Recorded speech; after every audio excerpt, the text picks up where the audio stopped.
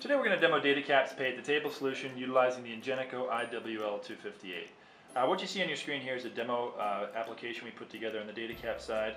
Of course, in production, it's always going to be our integration partner's POS that's driving the devices and driving the transactions.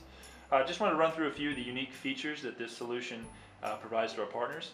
First is that you can queue up any number of transactions to one device, or you can queue any number of transactions up to multiple devices. So it gives you a lot of flexibility with increased workflow in the restaurant environment. Another thing this allows you to do, or allows our partners to do, is to send in a custom prompt to the Ingenico device. So this ensures that the server can match the appropriate consumer to the appropriate check or the appropriate table.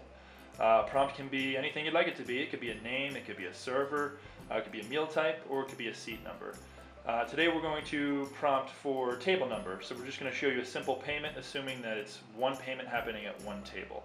So let's show you what that workflow looks like using our application. We'll make our selection here, and here's where we can add our custom prompt. So I'm going to say begin payment table 5. So we'll go ahead and we'll queue up that transaction, and as you can see, it prompts on the device for begin payment table 5. So now you can imagine we're at the table. As you can see, the prompt on the device says begin payment table 5, so the server at this point has taken the device to the table, so table 5 can pay. So when they're ready to go ahead, they're just going to click yes, and then begin the payment process. You can enter a tip,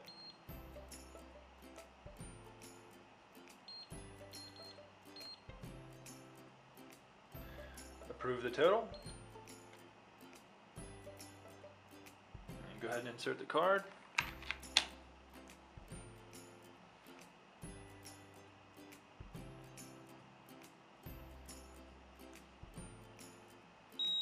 Alright, approved. Print the receipt, and they're good to go. So you have it, simple pay-at-the-table transaction using Datacap's pay-at-the-table solution along with the Ingenico IWL258.